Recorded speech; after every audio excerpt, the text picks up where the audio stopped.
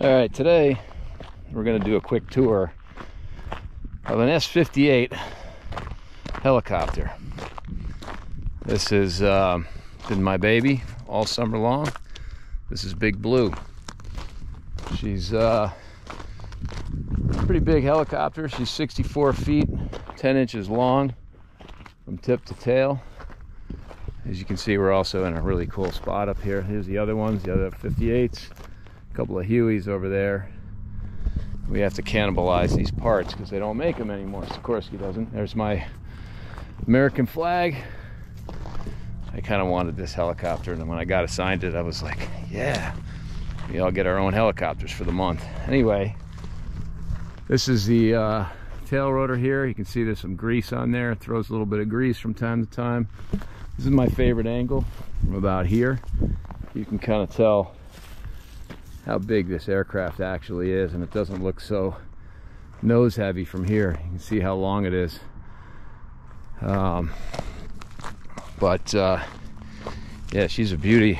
I've been having a lot of fun flying her, and I'm going to take you inside, show you what she looks like on the inside. Hopefully the lighting's good enough in here. Anyway, let's pop in. All right, we come in, you can see there's a lot of room in here. You can fit up to 16 people. I don't know if you can see back here in the tail. Very hard to see back there.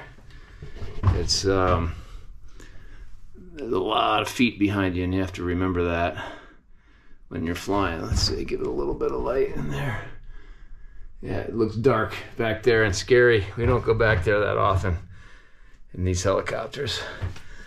So as you see, a lot of room here. This still has the door mounts on it from when it was in combat. This was built in 1958, as you can see by the plate in there. Let's see, that's what it was modified. Anyway, we got a bunch of plates in here. Modified again. So that's why we're allowed to fly these with only one pilot. They've been modified, so I have to get up, climb up a whole second story here. Got a handhold here. I climb up into this thing.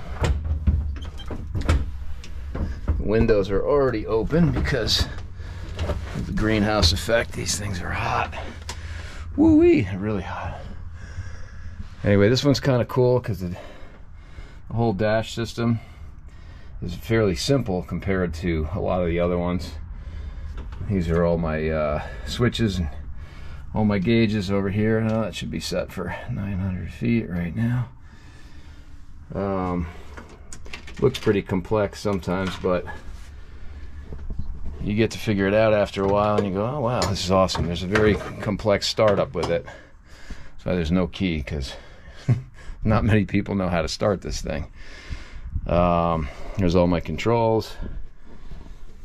Down here, my cyclic, my pedals, which all have hydraulics. It's pretty cool. Windows open. That's what I see when I take off out of here. Here's some of the other ones. Anyway, you can see she's a beauty. And this is Big Blue, and she's treated me well all summer, so I'm just cleaning her up, giving her a little love for the love that she's given me. And that's a wrap on Cherry Drying 2022, Brewster, Washington. Me and Blue, we're out.